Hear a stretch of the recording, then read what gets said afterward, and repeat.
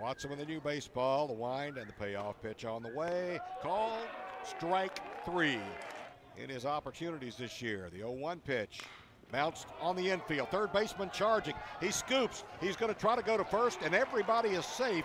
It's an infield swinging bunt hit for Jeremy Johnson and an RBI. Pitch on the way, called strike 3. 1-2 pitch again. Caught him looking inside corner. Trailer thought it was too far inside. He hopped out of the way and flinched. Stretch by Bennett. Pitch in the dirt outside. Runner's going to try to score. Runner heads for second, and they're both safe.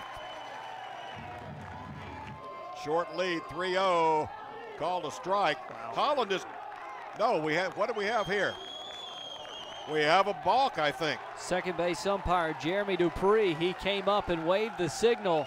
So a balk. And Paul, that's going to score a run. Stretch, pitch, driven, left center field. Left fielder on the run, looking, reaching up, and he can't get there. It's in the canyon. One run will score. Here's Holland. Another man rounding, and they'll hold him at third. And Auburn allowed runners at second and third in a tie game. It's 4-4 on an RBI double by Brendan Venner. 2-2 from the lefty. Call strike 3. Malcheski swing and a miss. He threw, looked like a fastball right by him. Second strikeout for Malcheski. Running out of opportunities here for Memphis. Stretch, pitch, bounce to third. Anthony gloves it on top of the bag, throws and gets him. And if we hadn't already given up our defensive play of the game, that would be it. Stretch, pitch, driven, base hit, left field. Auburn leads 5-4. RBI single for Luke Jarvis.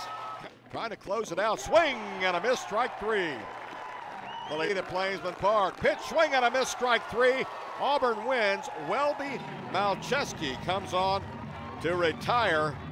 Memphis and Auburn has come back for the 6th time to win this game as they got 3 in the 8th and another one in the 9th.